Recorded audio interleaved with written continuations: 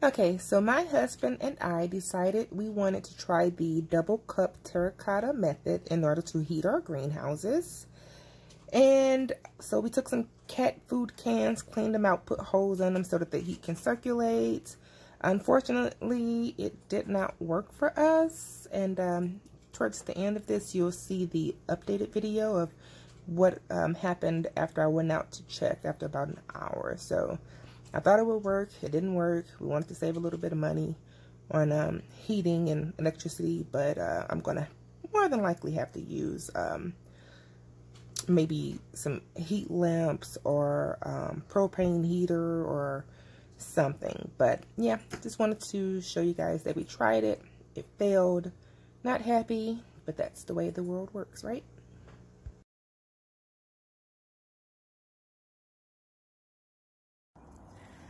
Alright everybody, so the temperature has gone from 57 degrees to 51 degrees.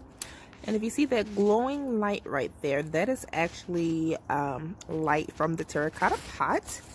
So we're going to go outside and check the temperature in the greenhouse. So let's go see what's going on there. Just going to turn on the outside light. Alright, so it looks like it's still lit. Let's see what the temperature is feeling like inside the greenhouse. I'm just going to open up the plastic here.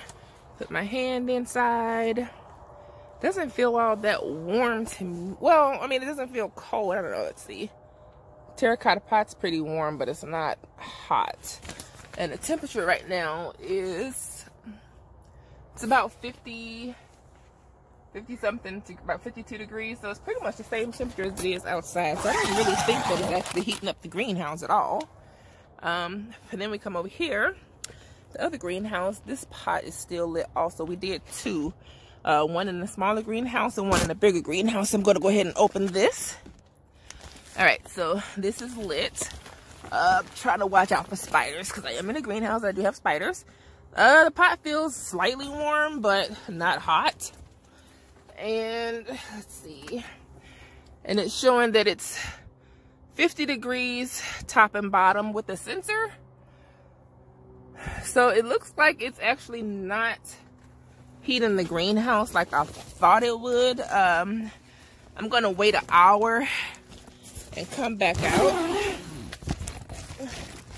and check. But yeah, I don't think that that is gonna actually work. So I might have to actually go ahead and get some heaters for the greenhouses to make sure that I maintain at least 60 degrees because I want to keep my cucumbers and tomatoes growing during the winter.